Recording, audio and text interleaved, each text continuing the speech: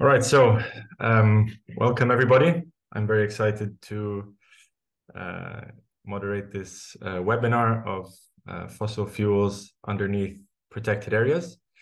And I'm also excited to introduce our speakers and the agenda. We will be starting with Kjell Kune and Alice McGowan. So Kjell is the director of the Leave It in the Ground initiative, and Alice is our data scientist and GIS expert, and they're going to talk about our project, which mapped the overlap of fossil fuels and protected areas worldwide, and they will talk a little bit about the rationale behind this project, some key numbers, and a few case studies as well. We'll follow that with a short Q&A, and then go ahead with Mark Campanale, who is the founder of the Carbon Tracker Initiative. And he's been working for 20 years in sustainable financial markets as a co-founder of some of the first responsible investment funds. And he's going to be sharing the market and financial perspective on this topic.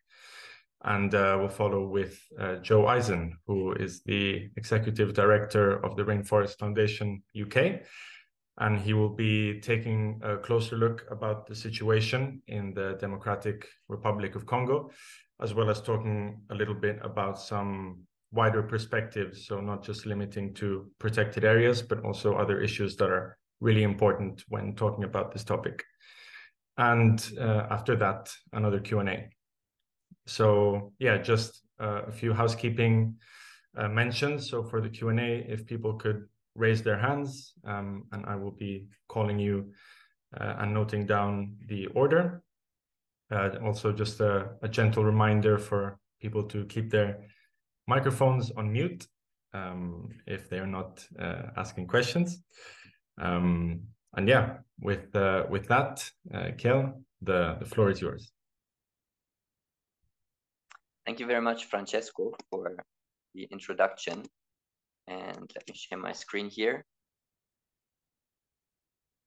So to kick this off, just in case you haven't come across LINGO yet, as an organization, we're a small organization working on accelerating the fossil endgame. And some of the things we do is identify carbon bombs around the world, trying to find pathways for fossil fuel companies like Pemex to move beyond fossil fuel extraction, and setting up and hosting a climate action matrix called Fossil Free Zones. And this piece of work that we're going to present today has to do with the fact that in our perspective, the fossil fuel age is a strange age. If you look at the whole of human history, it's like a flash in the pan. It's a short blip. And we started at LINGO from the understanding that most fossil fuels need to stay in the ground. We think that we're already entering the fossil endgame. So the next couple of years will see us moving out of the fossil age. And it would be tragic if in the last few years of the fossil age, we destroyed beautiful natural heritage and destroyed the living spaces of many species via fossil fuel extraction. So that is what motivates us to point to the coincidence of protected areas and fossil fuel extraction. Now, in theory, there should be no fossil fuel extraction inside protected areas. World conservation congresses have repeatedly resolved that governments should prohibit any mineral exploration or extraction activities inside all categories of protection. But governments have a hard time actually doing that. Many governments are heavily influenced by industry and by moneyed interests. So what we see in reality is that many protected areas get downgraded, downsized, degazetted. And so we see this as a huge challenge because the growth mindset and economic development, all these things that are still very much present in mainstream thinking, lead us to encroach on these natural spaces. And we really need to find ways to push back against that and defend them. And climate change mitigation could be one more reason. to do so. And with that, I'll hand it over to my colleague Alice, who is going to talk us through the analysis that we have done. Thanks, Gal. Let's see if I can share my screen.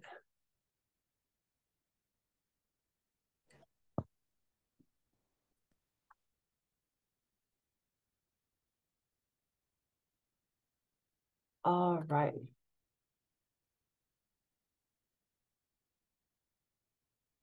All right, everybody see that okay? Okay, great. All right, so welcome to our briefing on fossil fuel extraction in the world's protected areas. As Kel mentioned, my name is Alice. I'm a geospatial researcher at LINGO, the Leave It in the Ground initiative. And I am so excited to share with you today our global map and statistics. So let's dive in. Now, I like to structure presentations like this around questions. Today, we're going to answer 4 questions, and starting with the most important, why? Why focus on protected areas? Well, protected areas are regions that we've already determined to be worth saving. If we're going to stop dangerous fossil fuel extraction, these protected areas are really the best place to start with non-extraction policies. Also, beyond ecological reasons, protected areas are often sites of national, cultural, and religious importance. So beyond just the natural world, these are important areas to humans. And of course, fossil fuel projects and the accidents associated with them often cause outside harm in protected areas due to their undisturbed nature. And, you know, before we really get started on looking at some of the numbers, I think it's important to really be reminded of the very real impacts we're talking about. Each project represents a loss of nature. These are just a few examples here of the lasting harm oil drilling and coal mining has on areas that are already set aside for preservation. We can see a kind of half-hearted attempt to clean up in the national park in Ecuador. Down below that, we see the Amazon National Forest, where production and exploitation is being ramped up. That's a brand new site in the middle of the Amazon rainforest. And then, of course, right here in my own home country, the U.S., you don't have to look too far to find damage and tar from oil. Actually, wait, I think this is from coal. So this is from a coal spill, coal ash and coal sludge in a national park that I've actually gotten to visit. So let's jump into the methodology that we use to track and quantify extraction projects in the world's protected areas. Now, we use databases from Rystad Energy for oil and gas and Global Energy Monitor for coal. Then these are great because they list fossil fuel projects around the world. We added into that a database of protected areas from the IUCN, which was, again, also global. After a bit of data sanitization, which is really just about deduplicating, cleaning things up, and label normalization. So if one data set refers to Congo, DR, and another data set refers to Democratic Republic of Congo, they would both be treated as the same country. From there, we moved on to geoprocessing. Now, this is where we identified which of those many projects, those oil and gas and coal projects, were actually in protected areas.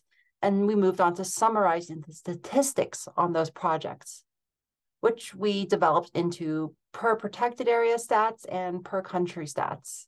So that's a lot of math. What are the actual results? Well, we're previewing the first version of this data today in both written form as well as a detailed map that lets people see how countries are doing and pinpoints actual project sites in protected areas. Globally, we are tracking close to 3,000 oil, gas, and coal projects in the world's legally protected areas. Again, legally protected areas. This includes countless projects that are still in the planning and development stage, which indicates we're actually ramping up dirty fossil fuel projects in some of the world's most delicate places. All right, well, that's a big number, but where are actual countries sitting in that? Well, whoops. Okay, so let's take a quick look at the top 10 countries. I use the phrase top 10 very loosely, by number of fossil fuel projects. So looking at this, you might be surprised at a few of the countries listed here.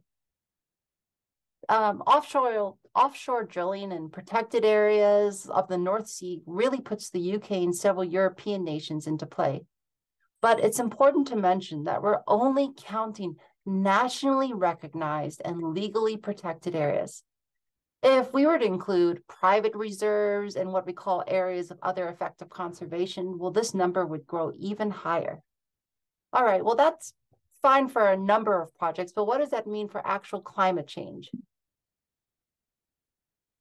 Well, in terms of climate impact, fossil fuel projects in protected areas are on track to release at least 47.5 gigatons, that's gigaton, billion tons of CO2 into the atmosphere. Now, that's a massive, massive number. And again, keep in mind, we're just looking at extraction in protected areas, ignoring all of the unprotected areas and the areas that used to be protected and are no longer protected, as Kel mentioned. So for comparison, I like to pull up China's 2021 entire CO2 emissions, which were just over 11 billion tons of CO2. That's less than 1/4 of the amount we're seeing here. So this is a massive amount. And keep in mind, we're looking at the low end. We were very conservative in our numbers, and there's a lot of areas that this could be expanded to. Again, looking at CO2 emissions, we can see several countries have made the top 10 list again. This is a top 10 list you don't want to be on, showing that really this is not just a developing nation crisis. Even in countries with well-developed environmental laws and legal systems, these projects continue. Now, this is where it gets a little juicy. We've begun just now looking at this really complicated web of finance that supports extraction projects across the world's protected areas. This top 10 chart shows to who the profits from oil and gas drilling in protected areas is currently going. Now, there's a lot more work for us to do along here. You can see a couple of entries that say other partners in Canada, other partners in the US. And these are areas where we want to dive into the numbers a lot more deeper and start coming up with real company names, real board meetings that can be disrupted and these subjects can be brought up in. So we can already see, though, some of the world's biggest corporate names showing up: Aramco, Shell, Total, Exxon, all right, along with some of our usual suspects. So, all right, this is great for just getting a kind of an overall look, but, well, you can explore the data and see the location of these projects yourself on our interactive map. I've got a little screenshot here, which I wish it had China in it, but it's still, though, it's immediately obvious that the problem is widespread. This isn't limited to any one country or region. Sure, there's some hot spots, but this is a global issue. Okay, so what's next? Obviously, we want to gather feedback, and this webinar is important for that process. We'd love to hear feedback from you as you are using these tools. Of course, going forward, we want to improve the map, both in terms of usability, making it more useful to the public, and then also one thing I'm exceptionally excited about is including deposit estimates. So we've got a pretty good estimate of how much fossil fuel we're on track to extract from the world's protected areas. But in addition, here at LINGO, we're also developing a map and statistics showing how much recoverable fossil fuels are actually under the world's protected areas. Because again, we'd like this to stay in the ground. We'll be moving towards identifying financiers. As you can see, we've already started that work, but I think this is such an important topic. Who's financing the destruction, specifically in the world's protected areas? And of course, after a little bit, we're going to be looking at a public launch. This doesn't include, of course, our map, the data, several case studies, and we'll probably collect it all together on a website. And this last one is probably the most important, and it's building alliances for non-extraction. And we are really looking to expand our outreach to groups around the world to partner with them to change policy on the national level in countries where this is taking place. And as you can see, there's a lot of countries. But for now, I'd just like to leave everyone with one final message, and that's every one of these projects is an act of hypocrisy, protecting an area with one hand, destroying it with the other. That doesn't sound right. So anyway, thanks for joining us today. You can sign up to receive early access to the map and data by scanning this QR code or following the link, and I will be sure to drop that in the chat as well. Now that we've taken a look at some global numbers, I'm honored to pass things back to Kel, who's going to be running us through some detailed case studies and some hotspots documenting the harm that these fossil fuel projects are causing. So thanks.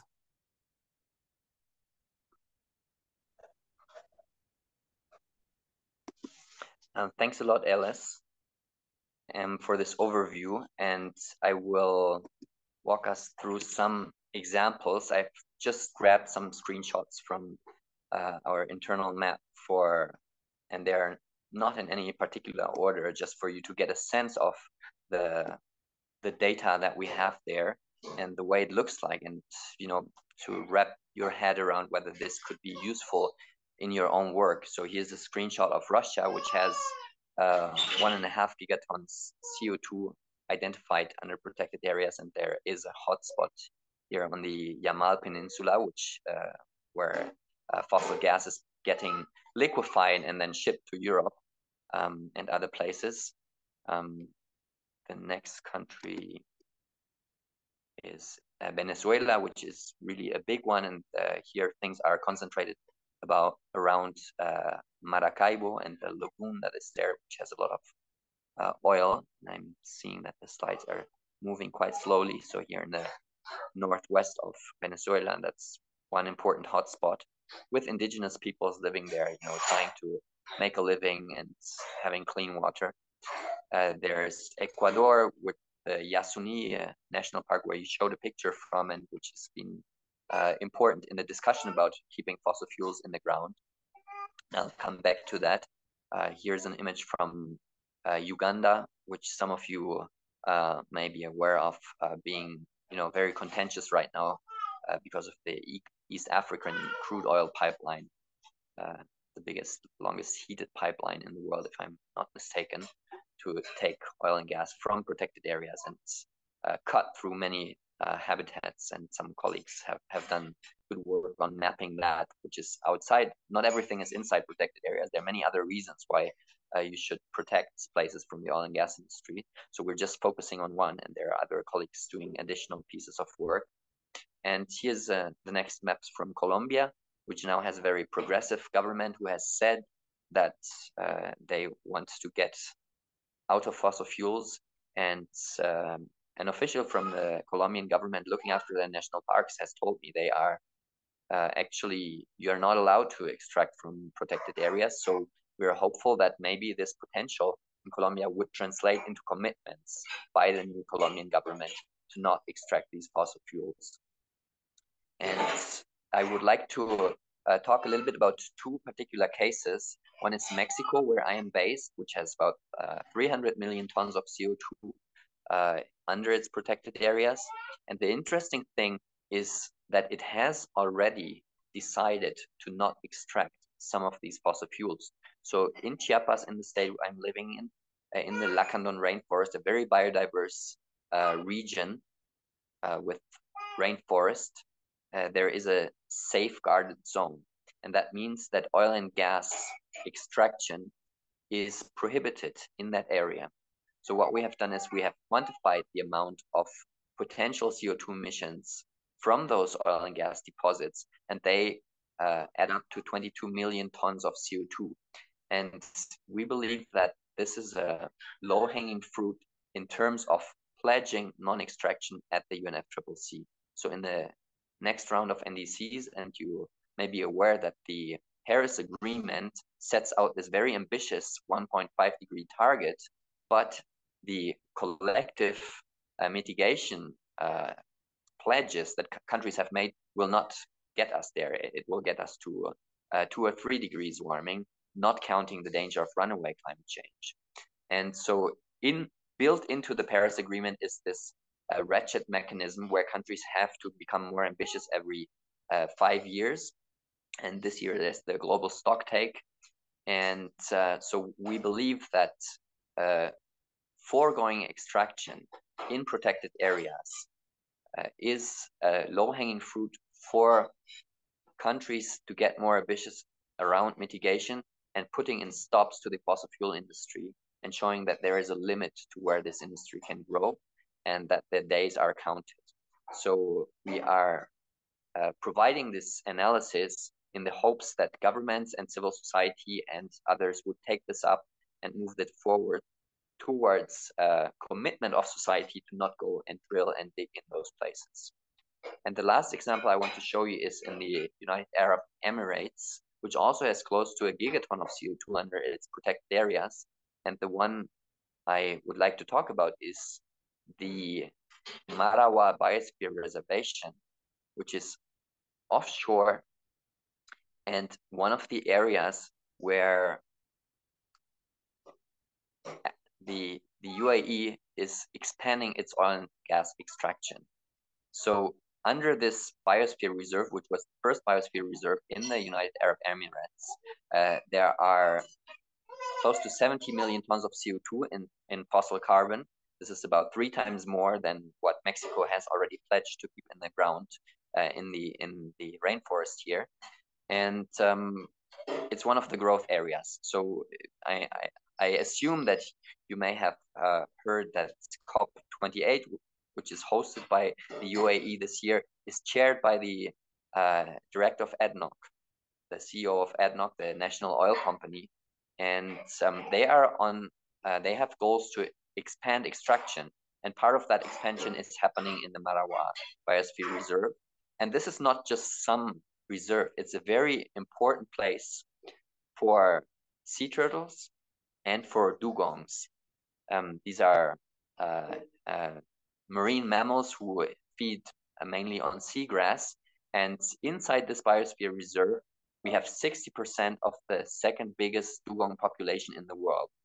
Dugongs are threatened very much, and this is one of their very important places where they still manage to survive, but they're threatened by the oil and gas industry because they're dredging, they're building artificial islands, and this will negatively impact the seagrass that the dugongs feed on. And another reason why Marawa is important is that there is coral, and very special coral, because the Gulf is a very hot sea. And this means that the corals in that region have been exposed to heat stress in the past. So these might be special corals that could survive the global heating that we're seeing around the world right now. So this is a very important reservoir of species and of heat-adapted corals that we need for making sure coral reefs can survive in the world.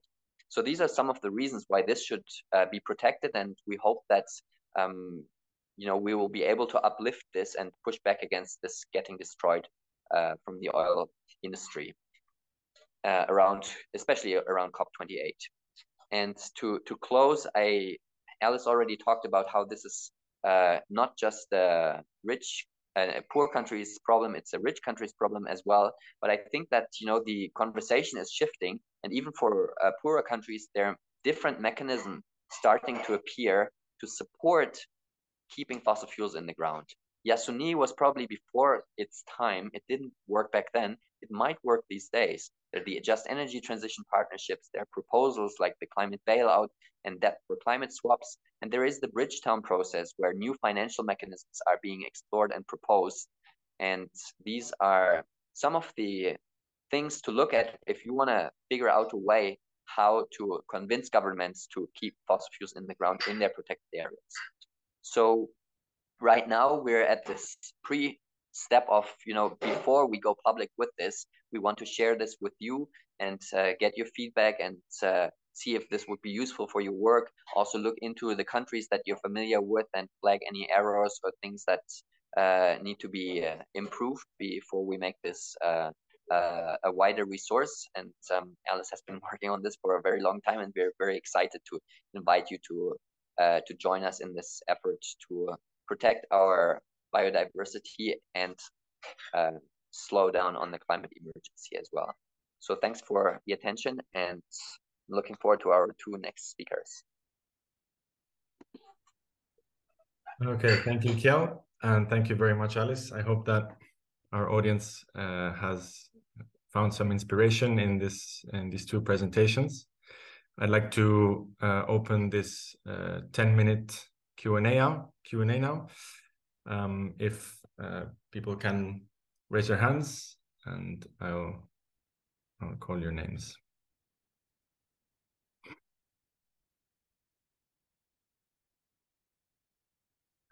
Niv? Yes, thank you. Very, very interesting presentation. Hi, I'm from Greenpeace. I'm co-leading a project. It's called Energy Justice. It's a new project for Greenpeace. I wouldn't talk about it too much at the moment, but it also involves a lot of different mapping, kind of thinking outside the box of what we're mapping also. So I have a few questions for you, Alice. It's really, really amazing work and very, very interesting.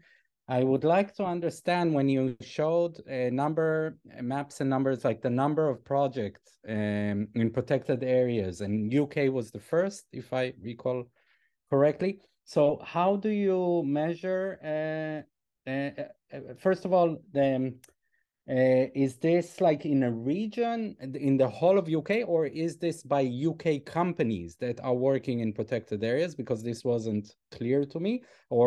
And if it is by international cooperatives, how do you measure it?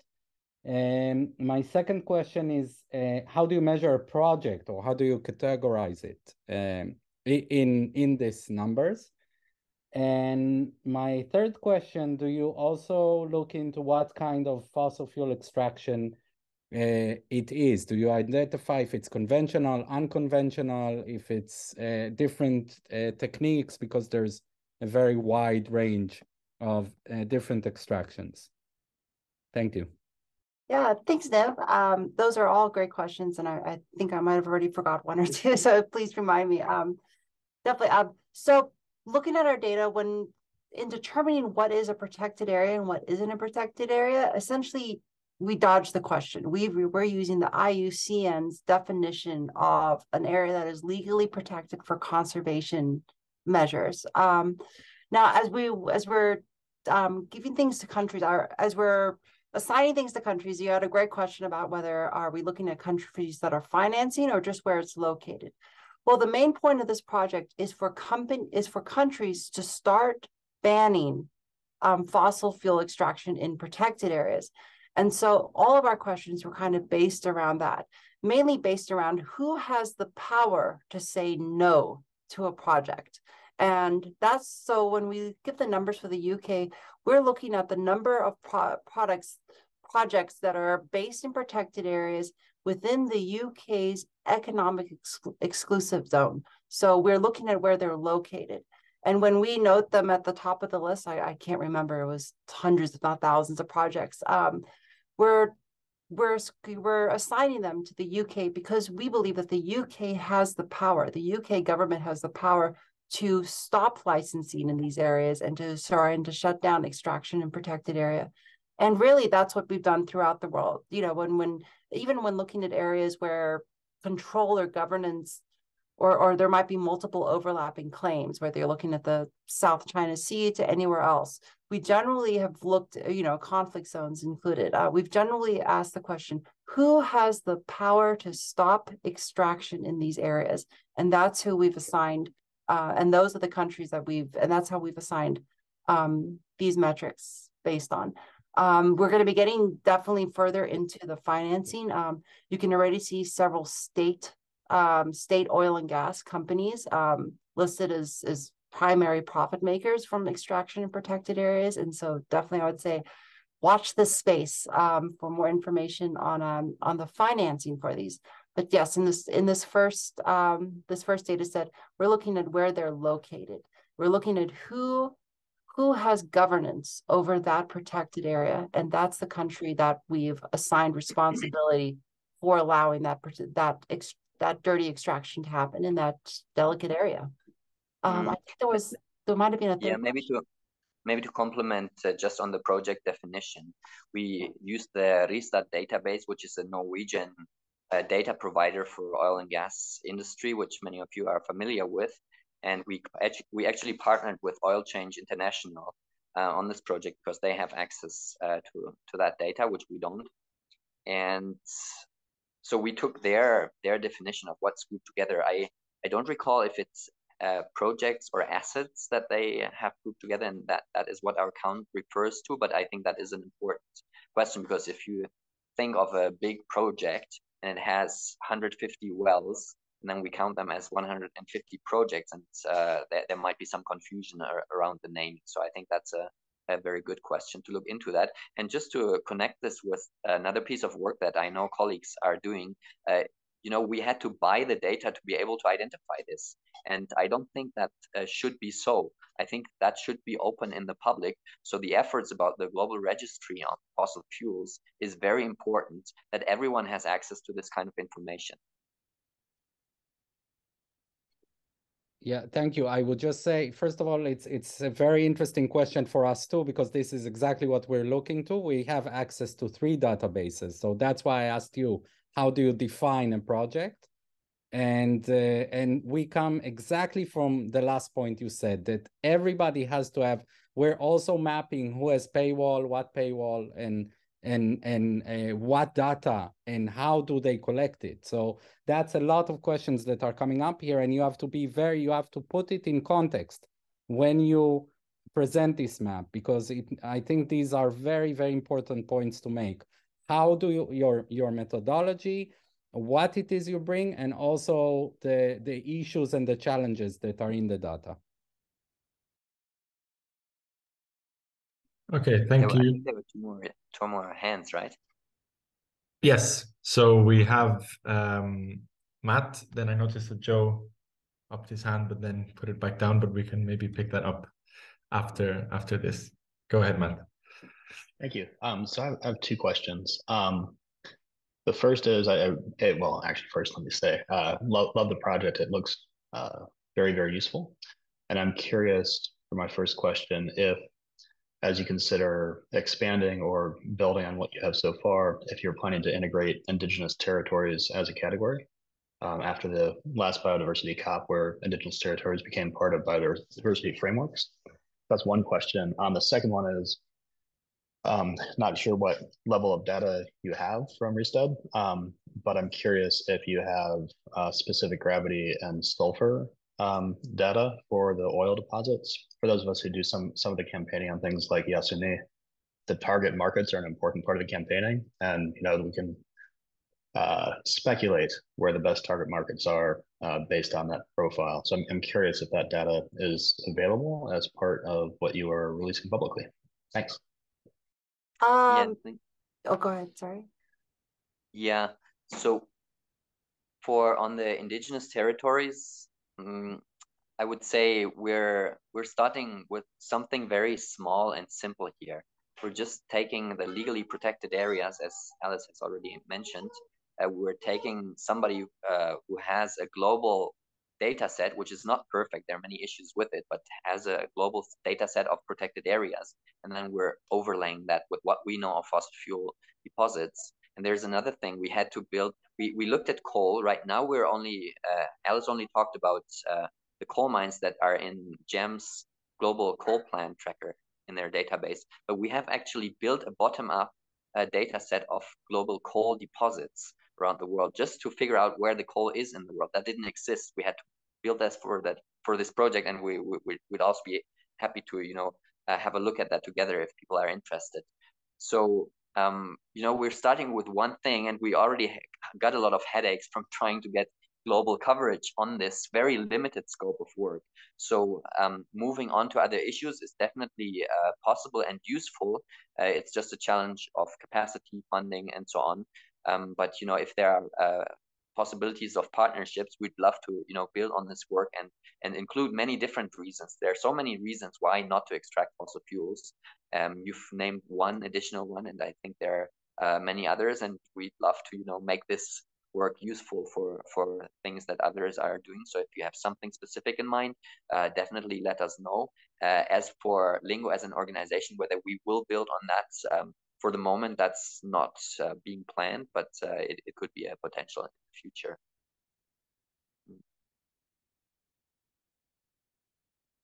Yeah, thank you. I think it's a super interesting question. What different categories could start getting included as it builds, and as we work on the 80 by 2025 campaign at Stand with folks in South America, we're trying to protect 80% of the Amazon, and there's a substantial number of protected areas as you mapped right now, and the question of indigenous territories and the equivalent protections that they offer are super important in that area, and I think also in Africa and other places as well, as we see that. So I think that this is an amazing job y'all are doing, and I look forward to working with your data. Yeah, thanks. And actually, that there is colleagues from Arizona State University, I think, who've done this work a couple of years ago with protected areas and indigenous territories. So that data might still be out there. Now, I remembered your second question about the sulfur and API. I'm not sure if that's included in the RISA database. Might not be, but I think conventional versus unconventional is included. So that is something that we can say. Also, the companies that are involved. We're not allowed to post that in a public-facing map, but if you're interested in a particular place and you want to know, is it conventional, unconventional, who's doing it, you can get in touch and we can get that data to you. Great, thank you. All right, thank you guys. I'm excited to move on to our next two speakers now. The time for the Q&A is over. Alice has to leave at the end of the hour, so if anybody thinks of any questions that they would like to ask her, you may write them in the chat, and maybe Alice could answer there. So without further ado, Mark, the floor is yours.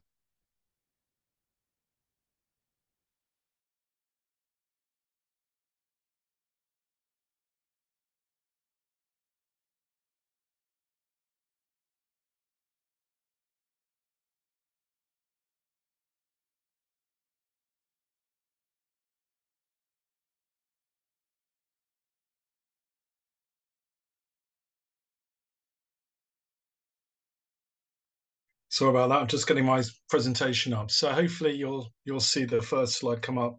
Carbon Tracker, we're a non-profit financial think tank. Our audience is primarily institutional investors, regulators, accountants, auditors. I'm going to give just a general overview of how we see things and how then it relates to protected areas.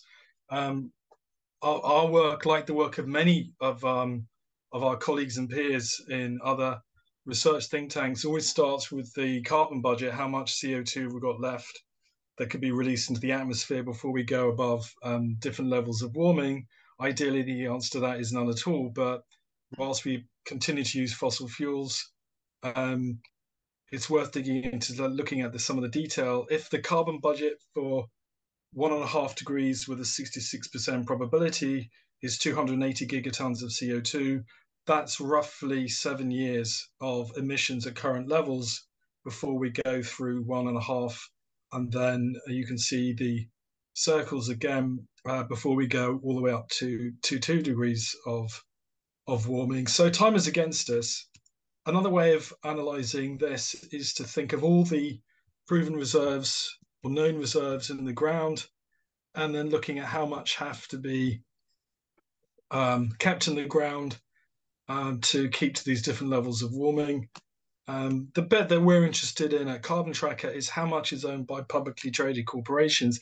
Now, the reason for that is not that state-owned entities aren't important, of course they are, is that there is, apart from voting out governments where you have a vote, you can exercise some degree of influence if you have a shareholding through a pension scheme, and that pension scheme is, say, the New York City or New York State pension scheme, or another that's like USS or others which are open to using their shares to be influenced.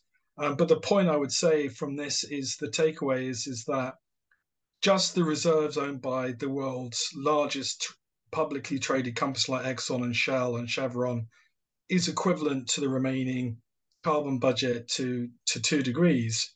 And if you want to keep to 1.5 degrees, the assets owned by some of the world's largest oil and gas companies, most of that will also have to remain in the ground. The bit that Carbon Tracker did that was slightly different from our peers is that we decided to see which stock exchanges these reserves were listed on, and look at it in that way. The three major exchanges that the world should be concerned about is the UK market and the US market. We can put Russia to one side for the moment. There are other important exchanges, China, South Africa, Australia, but the two key ones are the US and the UK. Last year, we then said, well, over the last 10 years, how has this changed? And I think there's, I don't know, if we're a campaigning group trying to keep financiers from funding fossil fuels, I don't think we've succeeded, because the amount of fossil fuels owned by listed companies during that 10-year period has actually gone up by a third. So stock exchange listed companies have gone from owning 700 gigatons of CO2 in their reserves to over 1,000. And the reason for that is there have been over 2,300 coal, oil and gas share offerings on the world stock exchanges. Those living in the UK will know that the biggest IPO that occurred in the UK last year, and the fifth biggest in Europe, was Ithaca Energy, an oil and gas company. And so these markets remain open to try and raise more money. And that's just equity, the shares. If you think about how much money they borrow and the money raised on bond markets, that's about 10 times bigger than what's raised on stock exchanges. And so that's why we try and keep our focus of keeping fossil fuels away from raising money in the markets. Here's a word that we're all familiar with: carbon bombs. Just a bit in there that the Guardian reported on our analysis is that we can actually analyze how much capital is going into these companies on planned expansion of oil and gas. There, this one came out about a year ago, we were recording about $387 million a day of capital expenditure on exploiting oil and gas reserves. Just to stand back again, the scenarios that are used by different bodies over the years, pretty much nearly all of them plan for a growing use of oil and gas. And this is one of the reasons which seems to explain why many of the models are assuming more oil and gas growth. Some of these have different scenarios, which aren't so growth orientated. But basically, if you ask a lot of oil and gas analysts, and I had a team that was at Sarah Week in Houston the week before last, where thousands of oil and gas professionals were there. Not much has changed. The growth and business as usual is still very much part of the oil and gas industry's narrative.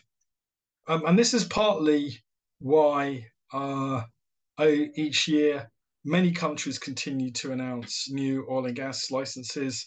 Just after the end of the last COP, Norway announced another 60 or 70 oil and gas exploration permits. And of course, these companies, Chevron, Total, many of the others, continue to pitch for new exploration permits and licenses.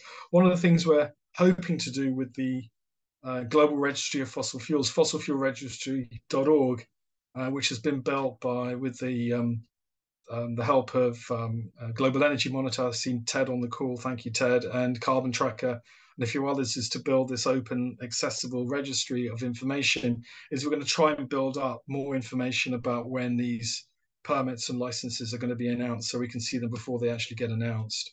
Why this is important, and again, everyone knows this, year before last, Fatih Birol and the IEA said that to keep 1.5 degrees in sight, No new investment is needed anywhere in any new conventional oil and gas or any new coal to get to net zero. And that's why what we hear planned by the companies bidding for these new licenses is just so undermining to climate goals, and why all the work everyone on this call is doing to keep fossil fuels in the ground is just so important. So what does this all mean for companies whose strategy is based on all fossil fuel demand and growth? Well, the IEA, the International Energy Agency, uses different scenarios to test what future demand and use might be. STEPS, which is a stated policy scenario, more as a business as usual proxy, has very slow change. The sustainable development scenario, which is probably most associated with 2 degrees, still has quite significant demand constraints or cuts.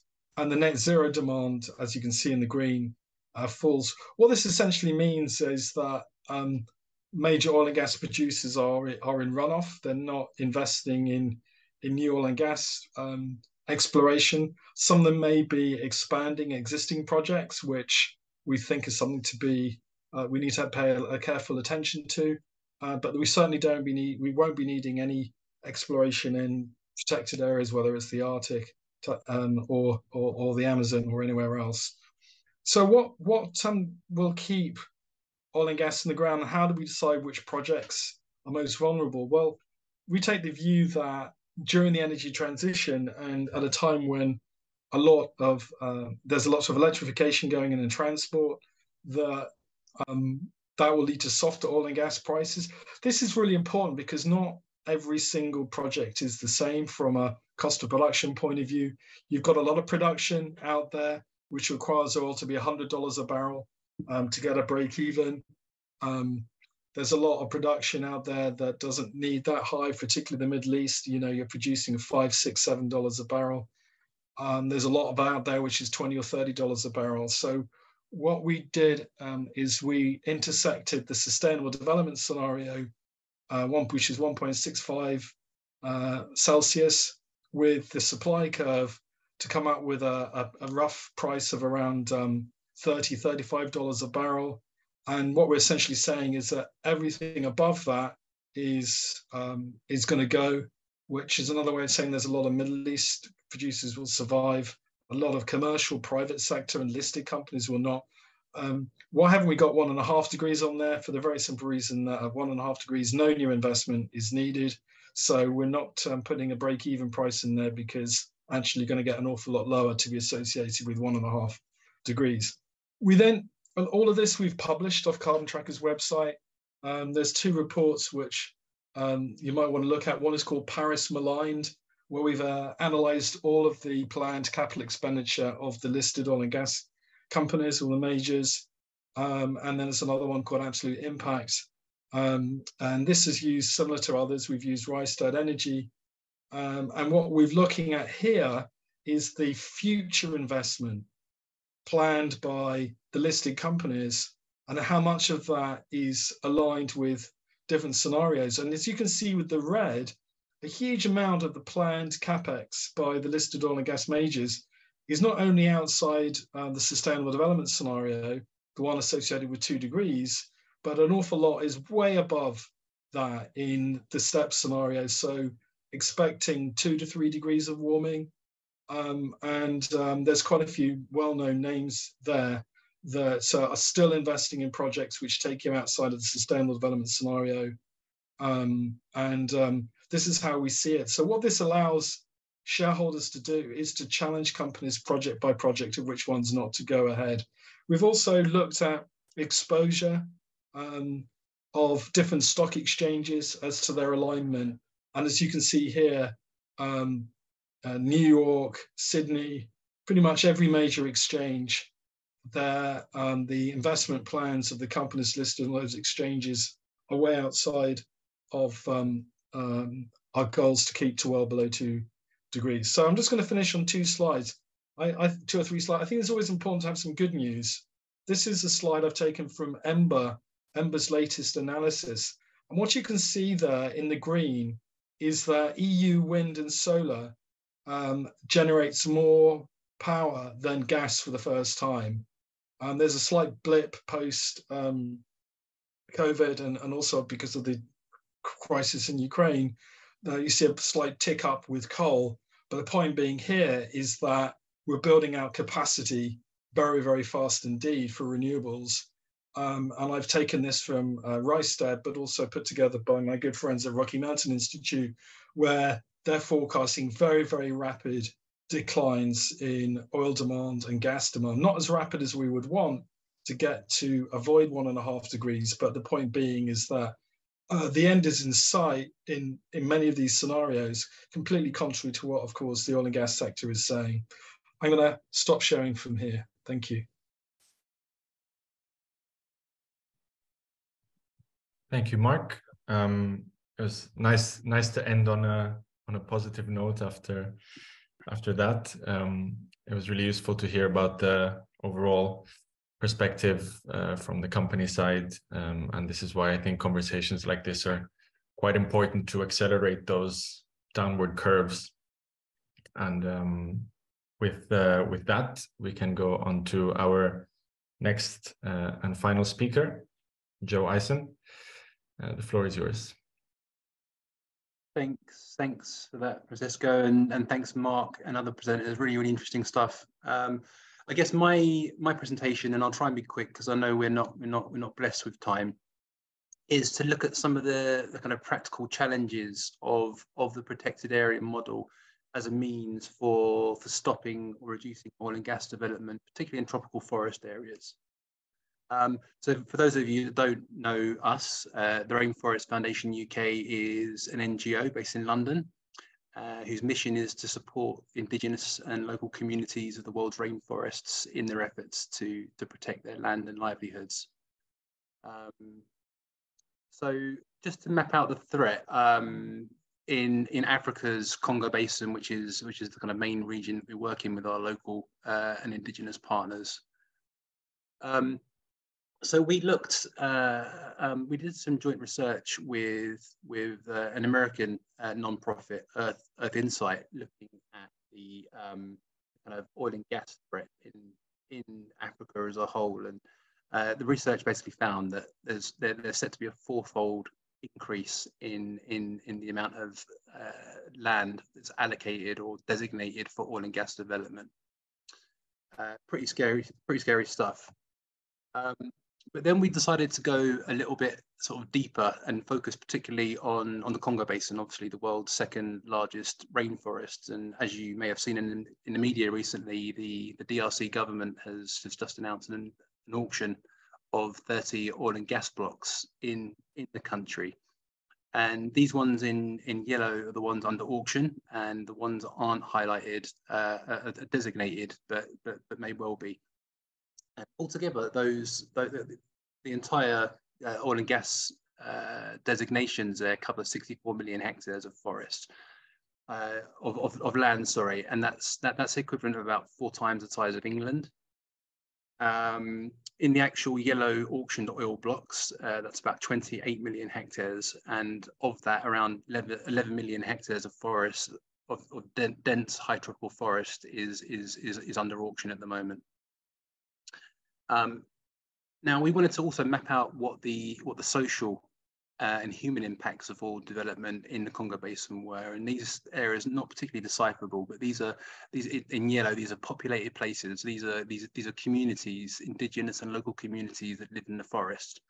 One of the things we do at RF UK is to support them to map their land and to put themselves on the map to claim rights to these areas. And altogether, there's 36 million people that live within these oil blocks, and 15 million live within the auctioned oil blocks in the DRC, and some other ones that have been appraised in the Republic of Congo. This is a map showing the overlap between the oil and gas blocks with areas that are inhabited and used by indigenous peoples in the Congo. And over here you see the overlap, in these areas in pink. These are the Cuvette Central peatlands, so the largest peatlands on Earth and the largest terrestrial carbon sink on Earth. So yeah, they're under threat as well. Here is emissions reductions program. So this has been the key kind of policy tool in the Congo Basin over the past 15 years or so to address deforestation. And as you can see, there's a significant overlap there between the oil blocks and these so-called emissions reductions programs. And of course, there's around about a dozen protected areas that fall within these areas. So the threat is real, and it's manifesting in different ways across the Congo Basin. So just putting that out there to kind of set the context a little bit. So what are our options in dealing with oil and gas development in the Congo?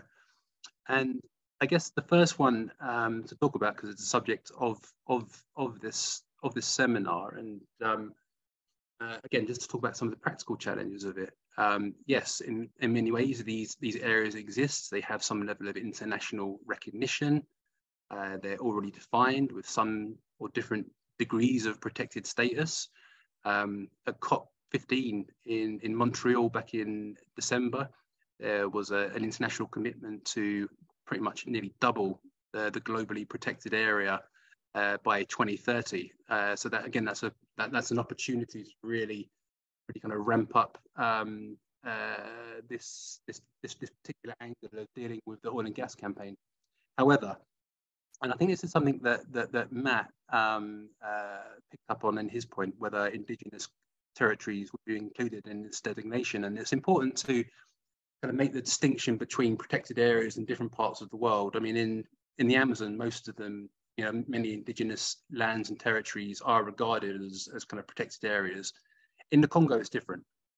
And I'll kind of return to that in a bit. I mean, some of the risks of the protected area model is that by focusing too squarely on protected areas, you risk displacing oil and gas development outside those areas. Protected areas tend to be managed by international conservation organizations and are often pretty costly and ineffective because of that. And really importantly is that they often penalize those least responsible for the climate crisis and biodiversity crisis, local and indigenous peoples who tend to have low impact livelihoods. So we conducted some research on this, and we continue to conduct some research on the kind of human impacts of oil and gas, of protected areas in the Congo Basin. So we looked at a model of around about 36 protected areas out of about 200, so a decent sample. And what we found that these areas tend to be created without any consultation of local and indigenous communities. Let alone obtaining their free, prior and informed consent. Many have led to displacements, whether that be physical or economic. Many have been linked with severe human rights abuses by kind of conservation enforcement activities and so-called eco-guards. And they tend to have brought very little developmental benefit to local and indigenous communities as well. So the point is that the protected area model itself in certain parts of the world is ineffective and carries severe human impact. So when we talk about using protected areas as a model to limit oil and gas development, we need to be really kind of conscious of the kind of protected area that we're promoting and what the alternatives to that may be. Very quickly, and I know we haven't got much time for this, but in terms of other approaches for dealing with oil and gas, I mentioned in my presentation that there was an onset of emissions reductions programs in the Congo, or otherwise known as reducing emissions from deforestation and degradation, RED+. Again, this tends to lead to offsetting, which again tends to be a permit to pollute elsewhere. And of course, as you've pretty recently seen in The Guardian and various other investigations, carbon offsetting is a pretty flawed model. So just to kind of put that out there as it's not a particularly good alternative to the protected area model. So what is? So as part of the campaign that we're currently working on with some people on this call, a big bit of it is empowering kind of local civil society. to kind of address questions around, you know, does oil and development bring development or does it not bring development? Understanding and exposing some of the underlying governance issues in which oil and gas developments takes place. You know, who benefits from oil and gas development, and what are the underlying drivers of it. But essentially, one of the most important things, and this is something that we do as an organization, is you need, rather than sort of going for the classic strictly protected area model, what you need to do is increase community control over land. So develop a model of protection that is founded on the human rights of the people that live there. And of course, we need to use all this to mobilize international support in the climate and biodiversity agendas and find ways of leveraging investment in the green transition. So just to leave on the on one slide actually is that at the moment in the DRC, there's currently 3 million hectares of forest that are under the control of local and indigenous communities. So that's about the size of Belgium. There's potentially 70 million hectares that could be allocated for this purpose. So I think one of the big things that we aim to do and need to do is to really kind of scale up community control over the land, because ultimately they are the best defenders of it. So thanks for your time, and looking forward to some discussion. Thank you, Joe. It was really interesting to hear about the human community perspective as well. I think this is a really important issue, and of course there is a need to be sensitive to the local context, and I think it is through a wide variety of different approaches that we are going to be maximizing the amount of fossil fuels that we can keep in the ground. So very, very interesting. Thank you. And yes, indeed, let's open up the discussion. We have a bunch of time for some questions. As before, we can raise our hands when we want to ask a question. I'll keep a note of the order. And any first volunteers?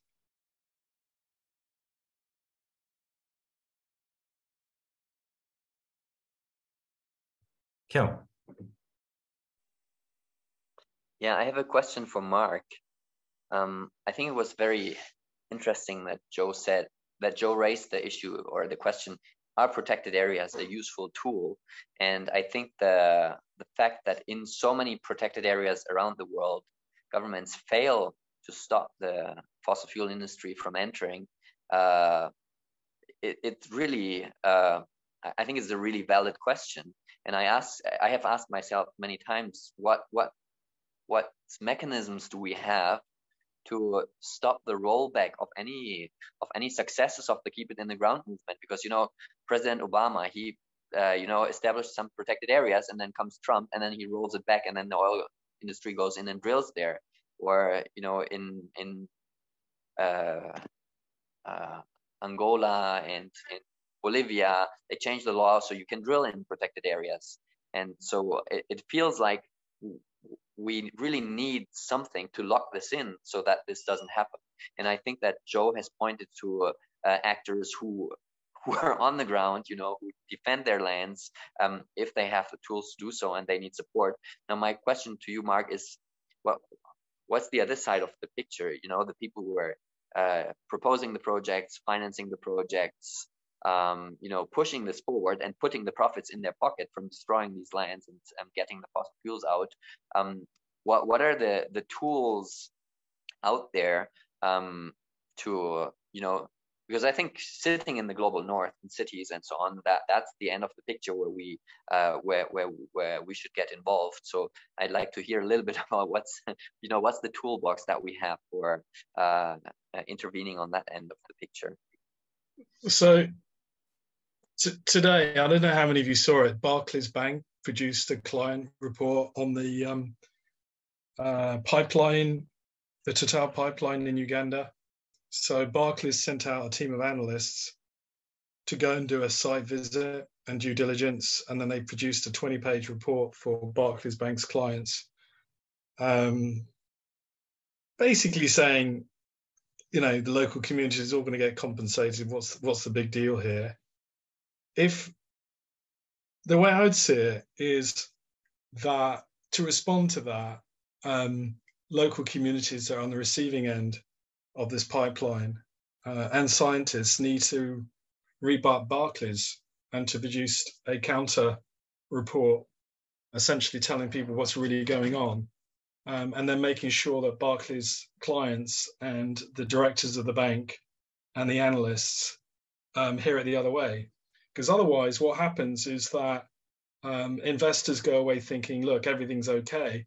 But what I know from my own experience, and I've done this for, I don't know, 20, 30 years, ever since I brought Surfers Against Sewage 30 years ago to present to the shareholders of Southwest Water, which is a listed company in the UK market that had a big problem with water sewage outfalls on the Cornish coast.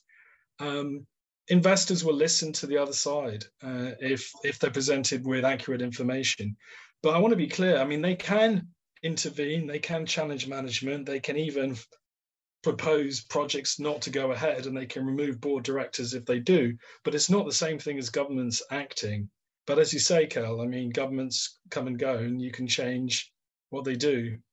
So you're kind of caught in a little bit of a trap, which, as you know, I'm a big fan of the Fossil Fuel Non-Proliferation Treaty, which would be a global agreement of governments to give up production rights. And it hasn't been mentioned today, but last week, 6 Pacific Island states, the Solomon Islands and Vanuatu and many of the others, came out in support of both a global treaty, and they also came out in support of the Global Registry of Fossil Fuels, essentially saying we should map all the planned production and then have a sensible international agreement of governments to permanently retire licenses and give up production sites.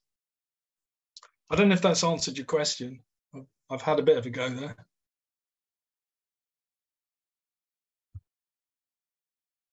Yeah, thanks. Maybe Joe, do you want to also add something to that picture? Because it feels like when I heard you speak, I was thinking, okay, yeah, we just need to, strengthen the work of the Rainforest Foundation, get it multiplied 100 times, and then, support their communities with mapping and with connections, communications, and so on, and know their rights. I didn't say, but I went to the DRC forests almost 20 years ago for the Rainforest Foundation, and talk to the people about their legal rights to their forests and how to defend them and so on. So I'm quite close to the work you're doing.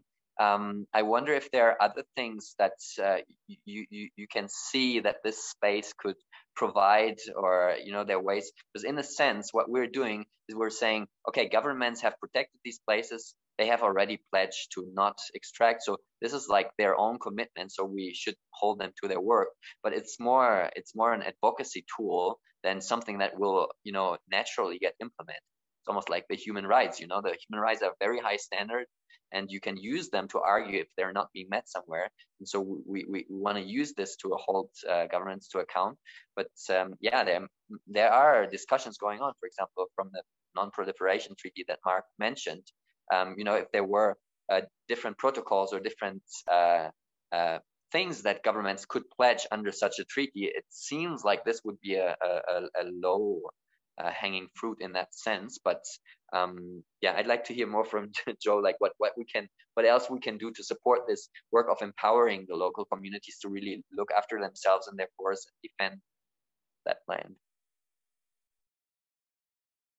Sure. Yeah. No, I think our view, that forests under the control of local and indigenous communities is not only the most just way of protecting forests, it's also the most effective way of protecting forests. Was somewhat peripheral, actually. I think maybe even 10 years ago, 5-10 years ago, that view is now pretty mainstream.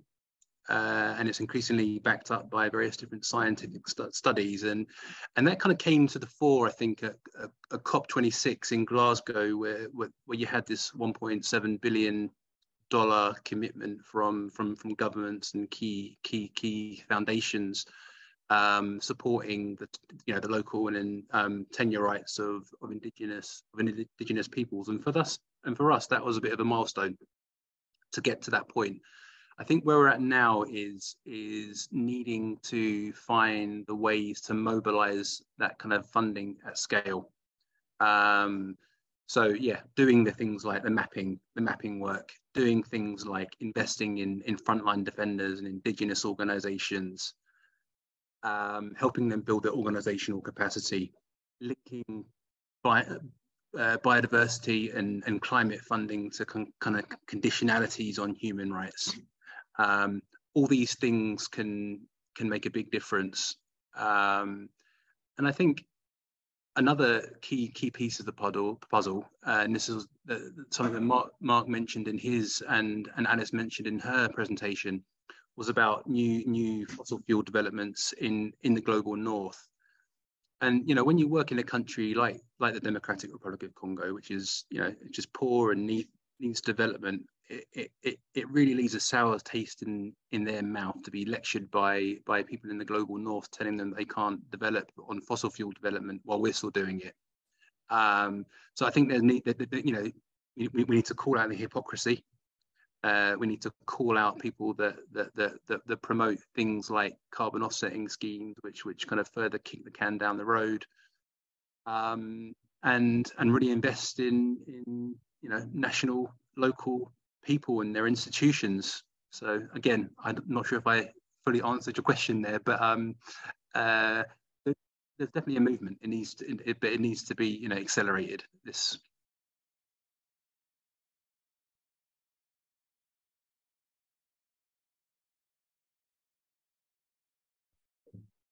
Thank you, everyone. Any others?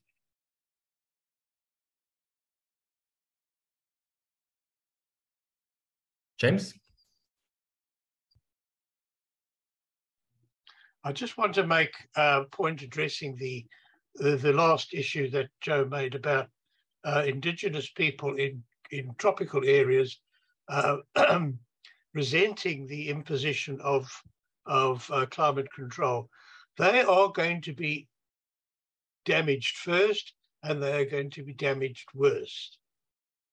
Now, I don't know how it's going to be possible to put that point across, but that's the way to go.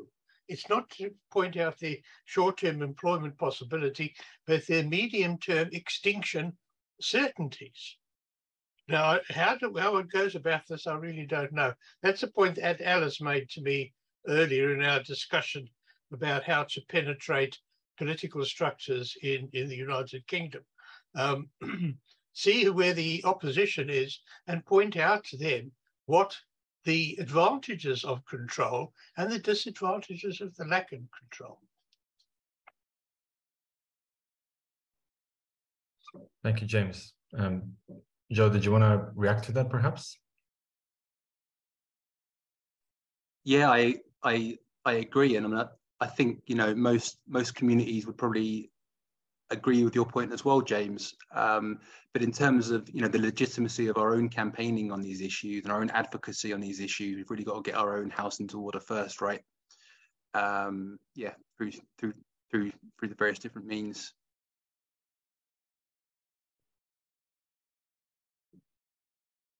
Thanks, Joe. If there are no other questions, maybe I could ask one. This isn't directed specifically to any speaker, whoever wants to jump in.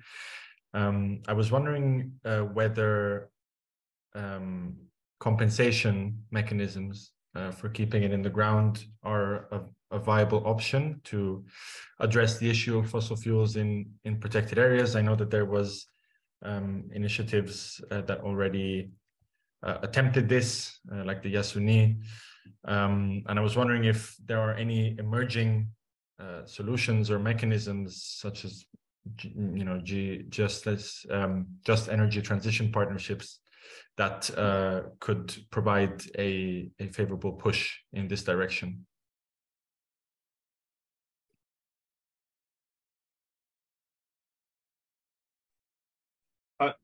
Can I just respond to that, Francisco? Of course. I think it's going to be problematic, and I'll explain why. When oil's at $80-100 a barrel, everyone wants to produce, and everyone's going to have a go at producing. But in an era of falling demand, which we think will happen because of electrification, we're going to see millions of barrels of oil demand a day, demand destruction over the next decade. That will lead to falling prices. Now, if you're a country where none of your projects are economic, below $50 a barrel, but the oil price is at 30, why should we compensate? Why should the world compensate you for not producing? Because you're never going to produce anyway, because you're going to be uneconomic as a producer. And I think that's true. It's a global problem. Actually, what I prefer is production rights under an international agreement. So countries which are obviously low-cost producers will negotiate the rights to produce and the payments for a right to produce. So at the moment, the Saudis are being paid $80-90 a barrel, and their production costs are $5 a barrel. Okay, nobody taxes them really. I think that there should be an international agreement that says the Saudis should pay, say, I don't know, $40 a barrel to produce and sell at 50 or 60 or whatever the market price is, and that payment that the world receives should then be transferred to the global south to fund loss and damage.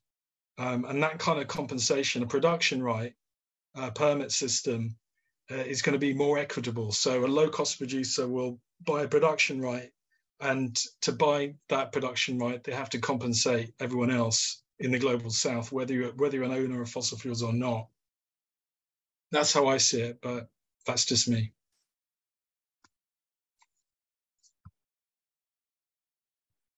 Thank you, Mark. Kjell, would you like to react? Yeah, no, I think thanks, Mark, for pointing to the burning need to regulate fossil fuel extraction on a global scale.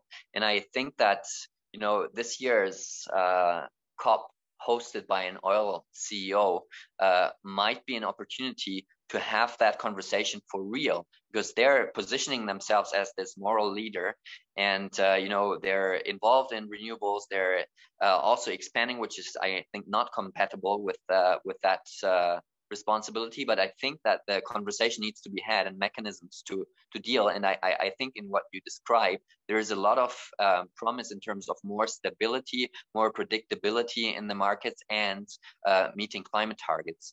I just wanted to bring one proposal into the mix of how this this argument of you don't need to compensate them because the market's not going to let them extract and sell it anyway. How that could be turned around in a sense, and that is a proposal that was made by Mia Motley and the folks from Barbados on how to deal with mitigation. And they said, let's auction it. Let's say, who gives us how many million tons of CO2 mitigation, and then you get the funding.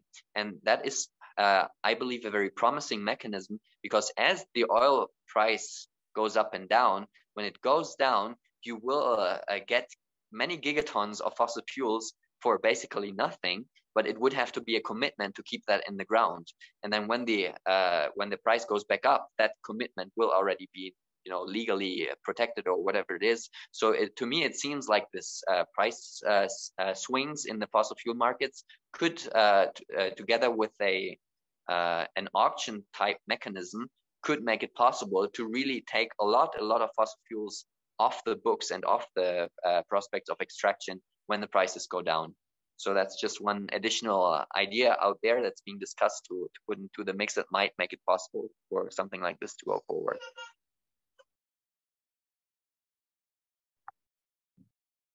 Thank you, Kjell, for that response. Joe, did you put your hand down because the point was addressed, or were you expecting? Yeah, I mean, I just think, I think we can't rely on the market to solve this issue. And I think the kind of thing that Mark was talking about, loss and damage. I mean, how you can mobilize and tax that that level of revenues for the good of the global south. Of course, the global south is a very kind of broad term, and it's how you can ensure that funding is, you know, leads to governance reforms, leads to, you know, greater recognition of local and indigenous people's rights, etc., etc.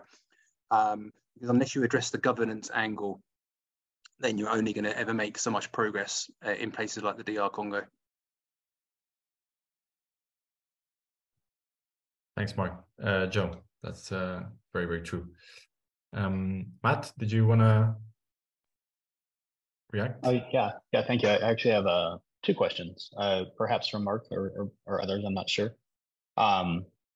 One is I'm curious in terms of the long-term viability of individual companies, oil-producing companies, whether or not you or anybody else has taken a look at, you know, if we have, as Kiel, I think, mentioned, increasing fluctuations in price per barrel of oil.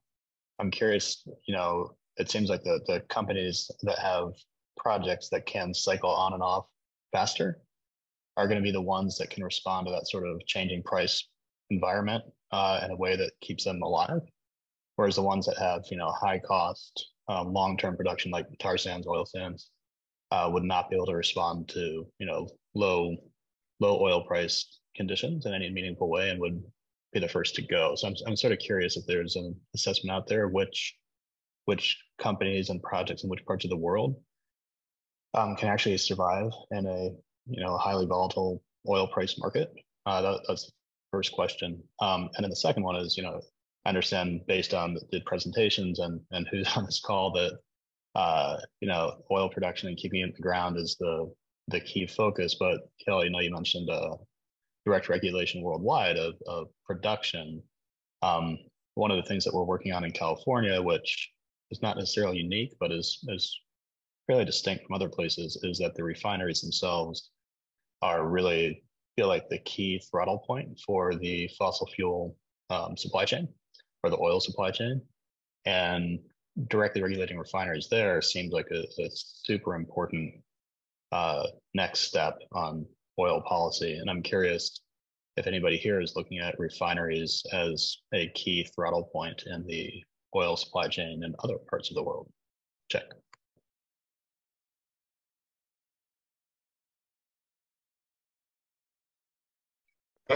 Just a quick reaction on my side, Matt.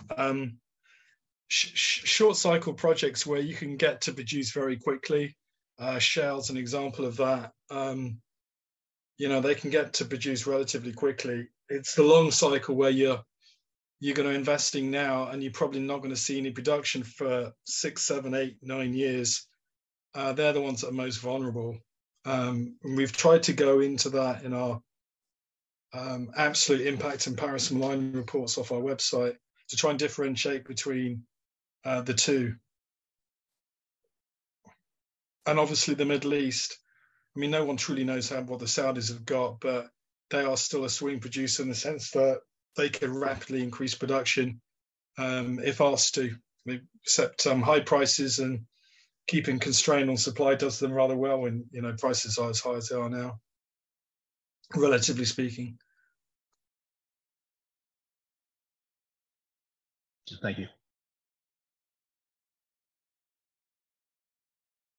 I would just jump in and say that in our project, we're also looking into what we call the enablers in different parts of the life chain of the fossil fuel industry. So we're also looking at very diverse and different facilities, infrastructures, and other companies that are supporting the industry.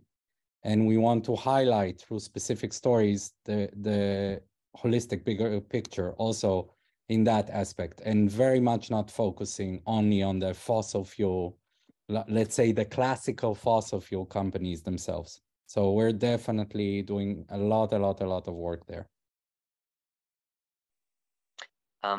Also, thanks for your question on the refineries. While I don't have an answer, I have been talking to some of your colleagues about similar analyses, and I know that great work you've done on identifying where the crude from the Amazon is going, and then campaigning on those companies and the airport in California, Los Angeles, if I'm not mistaken.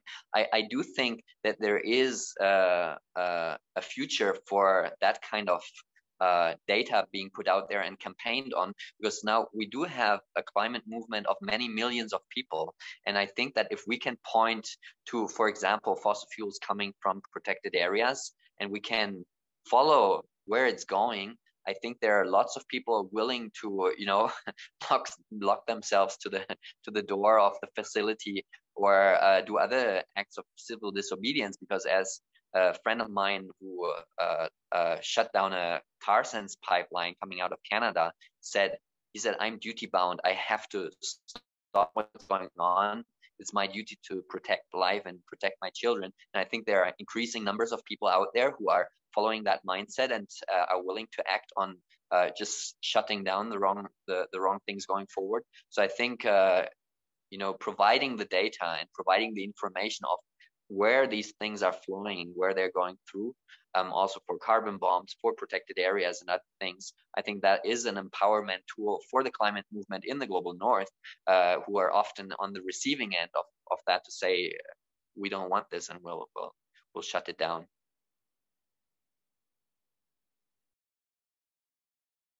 I guess just a follow-up comment, and that is, like, I feel like we have, with the crude oil production, very, very distributed geographically, instead of, you know, points or pipelines or storage or whatnot. We have a very limited number of places where that oil gets turned into the product that people actually use. And I think there's an opportunity to consider how the two relate, like you were just saying. And I think refineries as a vulnerable part of that supply chain in terms of campaigning and regulation seem very interesting to me. So thanks. Thanks, everyone. So we have come to the end of the hour and a half. And just to close, I'd like to thank everyone for joining. Special thanks to the speakers for sharing their perspectives on the issue. I hope that this was an interesting and stimulating session for everyone. And if people would like to interact with the LINGO analysis, I have just left my email in the chat, so feel free to copy that and reach out to me with any further questions that weren't addressed in this webinar. And with that, I'll wish everybody a pleasant evening or afternoon or morning, depending on where you are in the world.